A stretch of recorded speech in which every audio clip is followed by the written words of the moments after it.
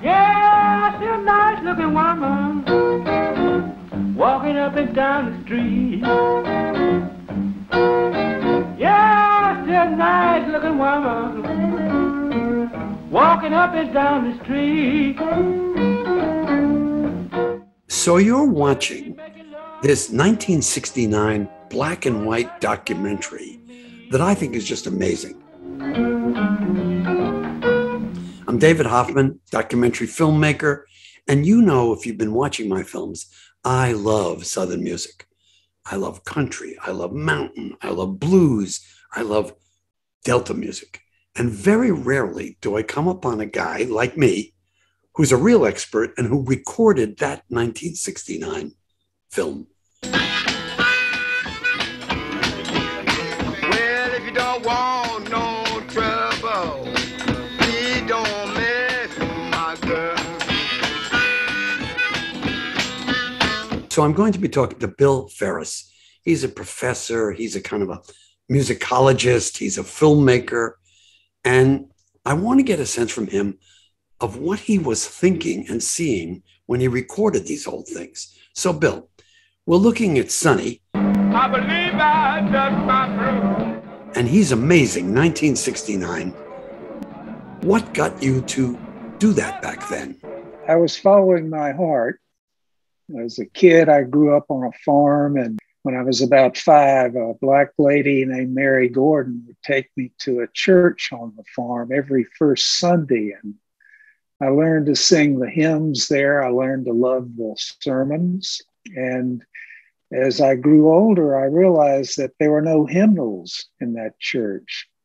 And when the families were no longer there, that music would disappear.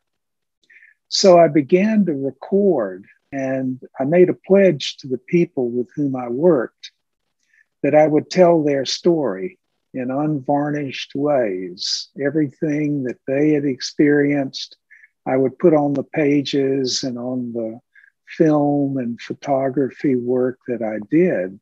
Can we see him sitting around the table, and he had the whole the 12 sitting around there with him, and he got the bread, and he passed it around, and he got his blood, and he passed it around, and he told them to drink ye all, yes, because this is the blood, yes, of the New Testament, which shall be shed. Bill is a Southern guy.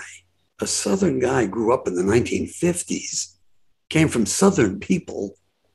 My experience, being a Northerner, coming down then to the South, people like him didn't talk to black people. It was like two different worlds. What in you created the fascination and the acceptance to move into that other culture? I grew up on this farm, and my family were the only white family there. There were numerous black families, and they were my extended family. I played with children my age, and it was only when I began to go to school at the age of 5 that I left the farm and went to an all-white school. This was Jim Crow segregated worlds. And my black friends went to a black school on the farm. In my school, each teacher taught 2 grades.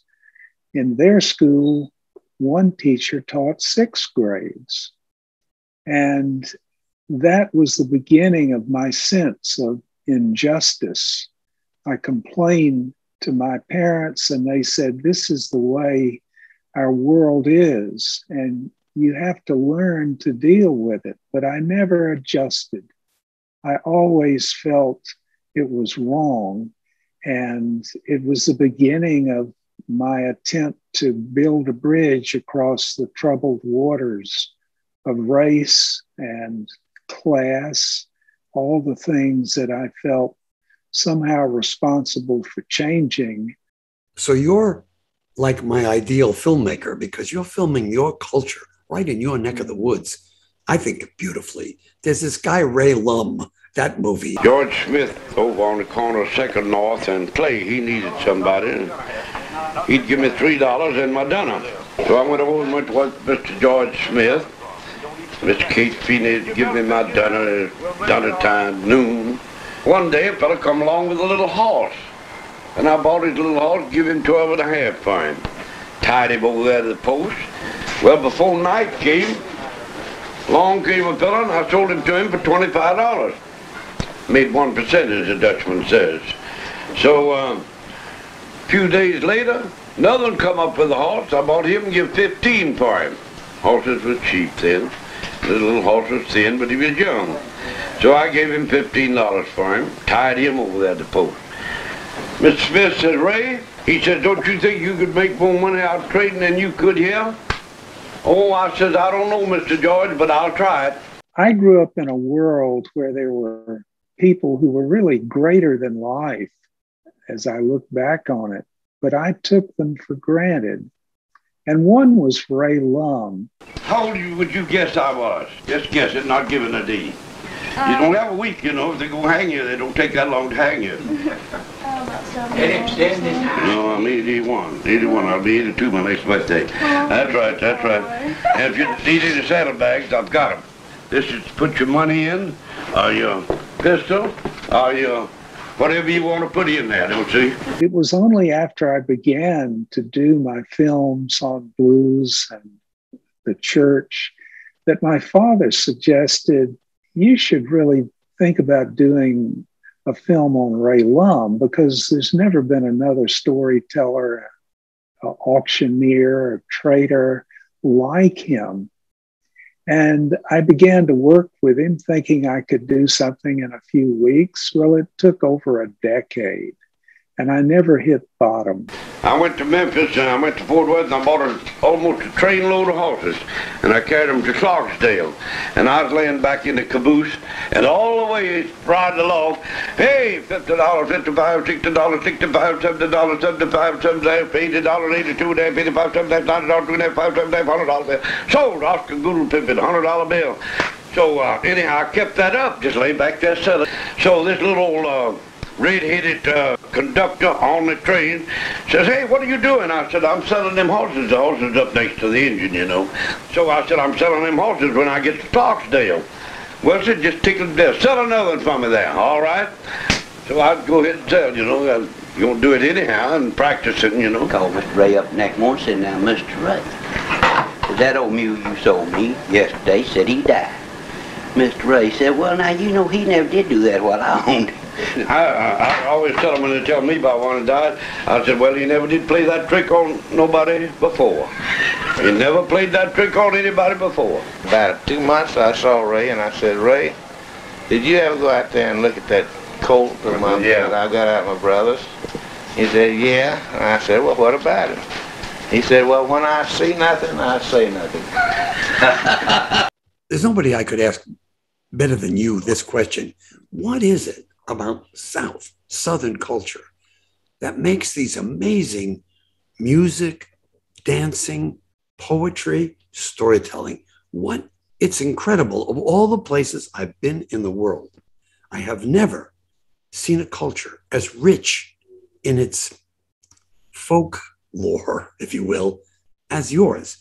What makes the South a really uniquely rich font of oral tradition, the stories, the music, is in many ways tied to its origins of African and European and Native people, and the intimacy of those worlds, the stories that are passed on from generation to generation in every family, whether they are farmers on the land with a mule and 10 acres to farm, or whether they're professors within the university.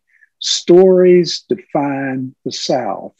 When I was a little girl, if I was naughty, maybe, making too much noise inside, you know, like little girls will, Mama would say, now get you, come and sew a little bit, you know.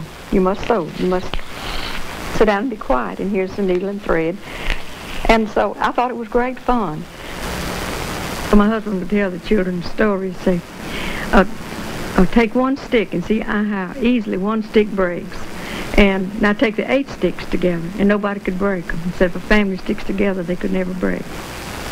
My pictures are just mostly from little memories, more like a family album. Just, well, when you think of one cute thing, then you'll think of something else, and my pictures are just from little memories. One of my little grandsons got lost once. I want to make one of that. And it stayed lost a while, you know. Here in town, but still, we all were so afraid, you know. And just lots of little things I want to make a picture of.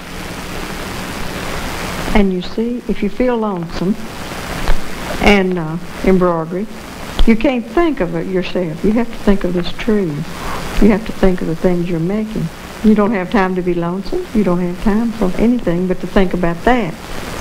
The source of these stories, B.B. King once said to me, is kind of like the birth of life on the floor of the ocean. It's a mystery, but there are a lot of threads that feed in: the animal tales and protest tales of Africa and African American people, the Irish and English stories, the raconteurs like Ray Lum, who would tell these stories that could go on for days if you were willing to sit and listen. In many ways, there's a mystery there, and that's part of their beauty. There's no full answer to why. I come up the hard way. Been on the farm all of my days. Never been in no trouble. Well, never been arrested, kid, and locked up in jail in my life. My mother taught me from a baby till I got big enough to know to get out on my own. I left to meet anybody with a smiling face. That's the way I live. That's the way I hope I'll go that way.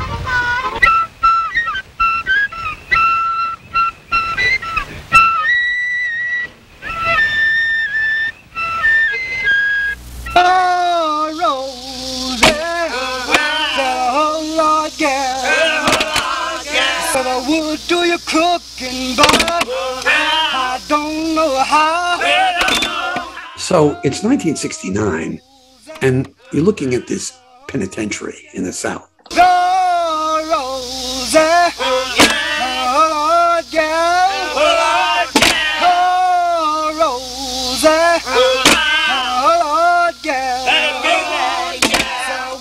I have always been drawn to Parchman Penitentiary, which is a legendary place, 28,000 acres of penal farm where inmates are really at the mercy of the bosses who run these camps.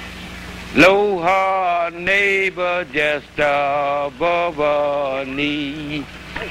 That's that thing you call a stingery. And when I went there, they were farming the cotton with hoes. And I just showed up at the gate, and the warden said, "What are you doing?" I said, "I'm writing a book on music, and I wondered if there were any work chants still sung here." He said, "Well, you go up to Camp B." When I first came here, it was 1934, November the 5th. Parchman was pretty rough then. You had to go ahead. Well, whatever you had you doing, you had to run with it.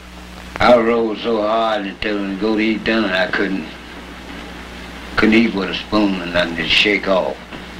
Been so nervous, you know. But I made it. I made it through all right. As part of your broad fascination with your culture and the cultures that are around you, you do this gospel thing, 1975. Baby, I know you're trying to say, let these people know, Lord, that power is in your hand.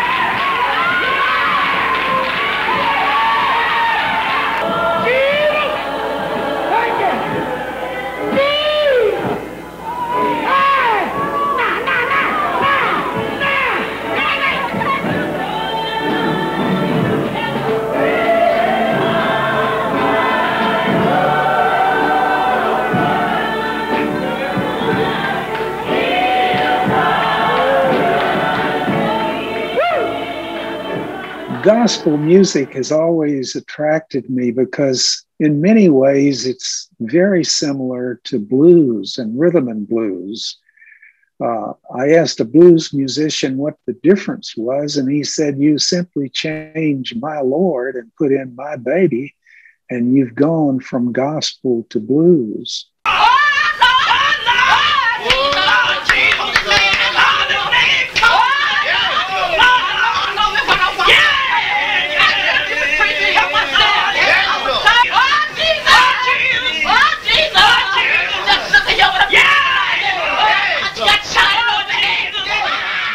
Under the possession of spirits, they sing this incredibly powerful music, the music of gospel, which means good news.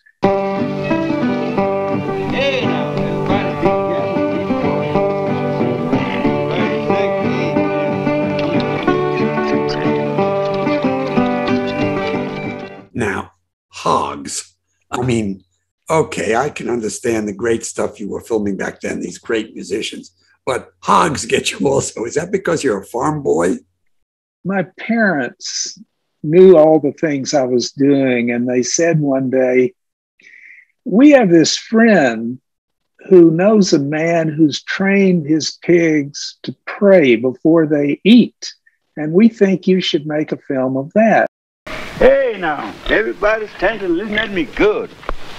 I ask you to move down a little further, but I want you to wait a minute. All right, come on down a little further. Come on down, come on. Come on, Walker. Hey now, that's all right. Be careful, be quiet. Hush, hoggy, hush.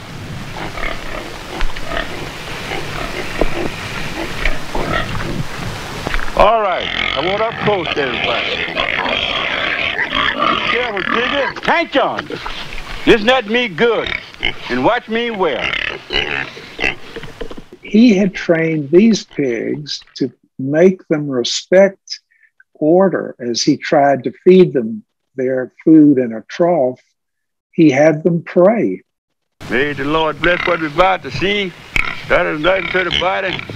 Christ's sakes. Amen. Thanks the Lord. Come on.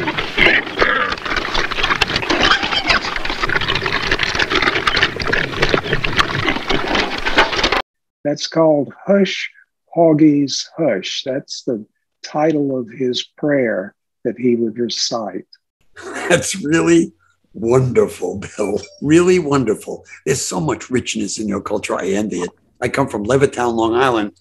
We had a culture, but there wasn't any real culture. When I came south in early 1965 to film Bascom, Lamar, Lunsford, I was in love. I had found my home. So I understand what you're doing. We connected, you and I, because of B.B. King. I recorded B.B. King, Sing Sing Prison. You admired it. You recorded B.B. King 1975 with a pretty amazing documentary. So what is your sense of that man? I gave mine in my film, but how do you see B.B. King? The man says why I sing the blues is because I lived it. I know how it feels. When you're hurt, you got to tell somebody. Someone must understand how you feel. The only way to do it is say it loud and clear. Make sure that everyone will hear. It's the truth the way it is. That's why I sing the blues. This is B.B. King making a statement and a natural fact. All you got to do is sit back and dig where it's coming from. Listen, not only with your ear, but with your heart. B.B. had a fourth grade education, and his great dream was to see the blues taught within the academic world. I was teaching at Yale in the 70s, and in my music course, I taught B.B. King's blues. And I gave a lecture at a Black music conference, and afterwards, a young Black woman came up and said, I'm B.B.'s manager, and he would like to meet you, and if you're interested, he would like to come to your class.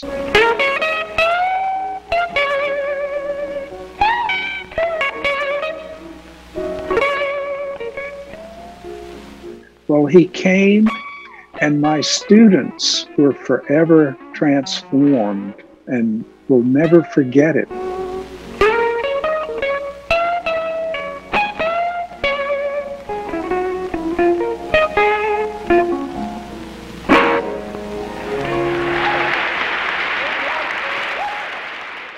We eventually gave B.B.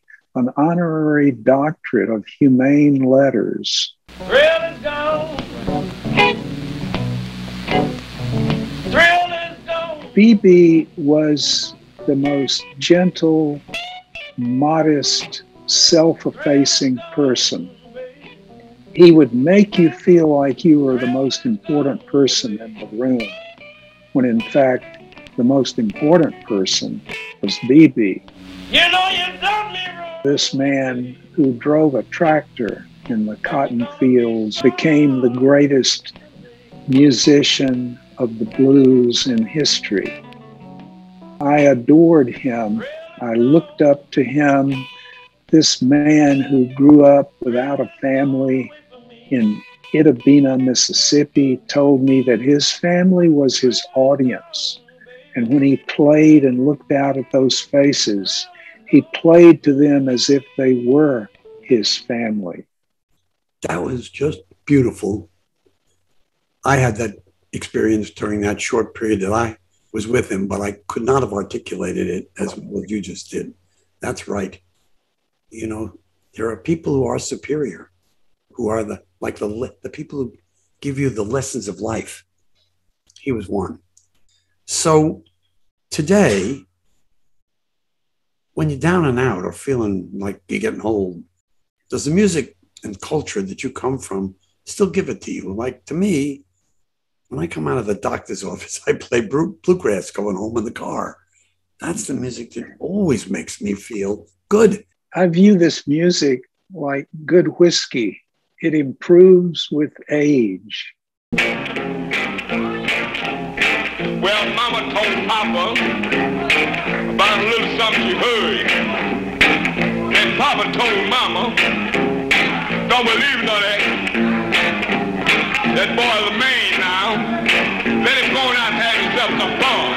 Hey, and then I felt so good. I want to ramble. I want to ramble. I want to ramble. I want to ramble.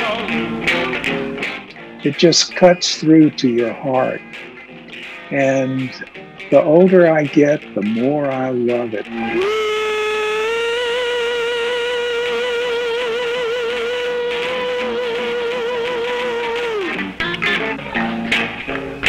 I got to ramble. I got to ramble.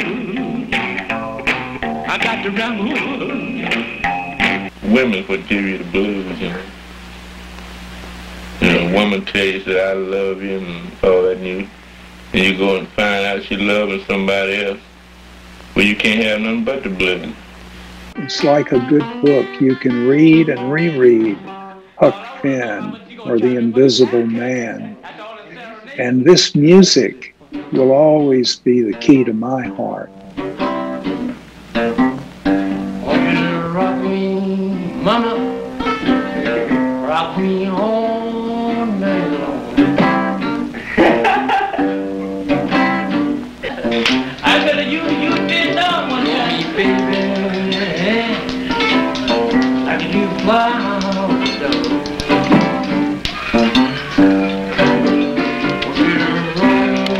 Baby, like you fly on the door. I want you till I don't want no more.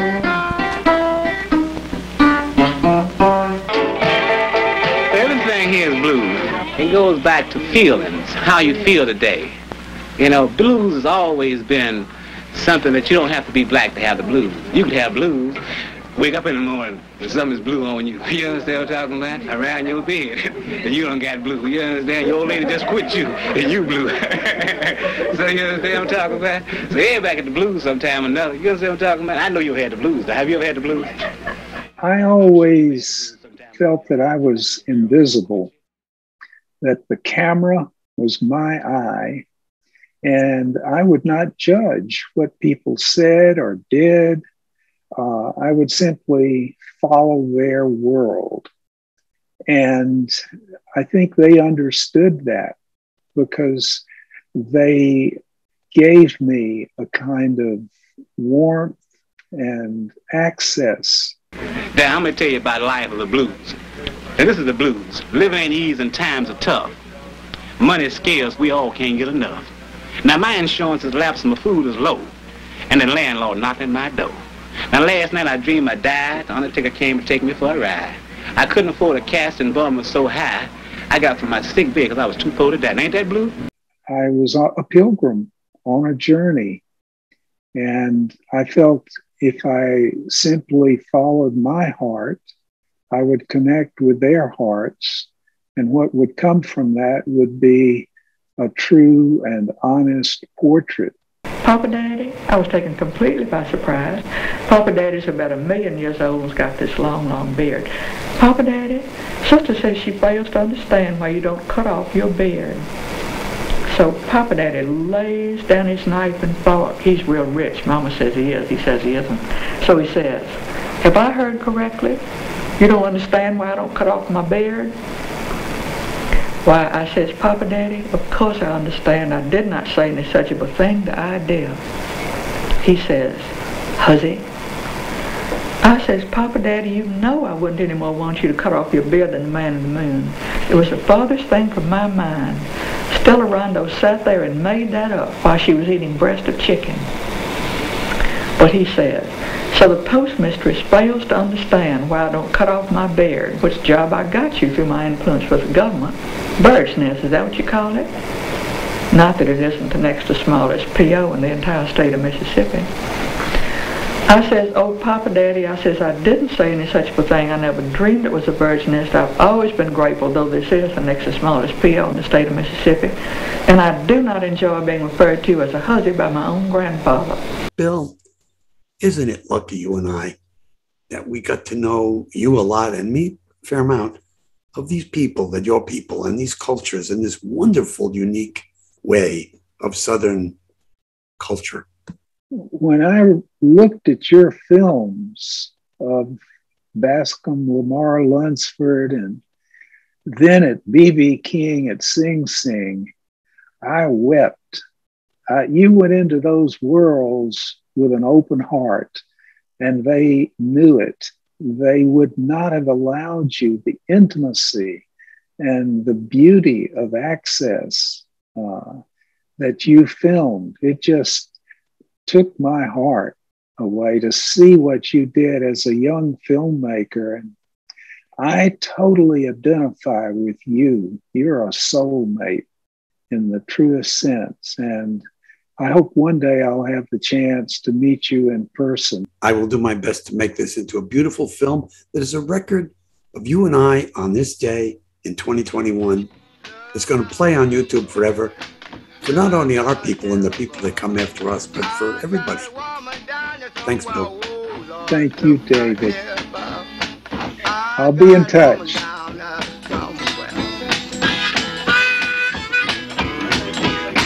Well, if you don't want no trouble, please don't mess with my girl.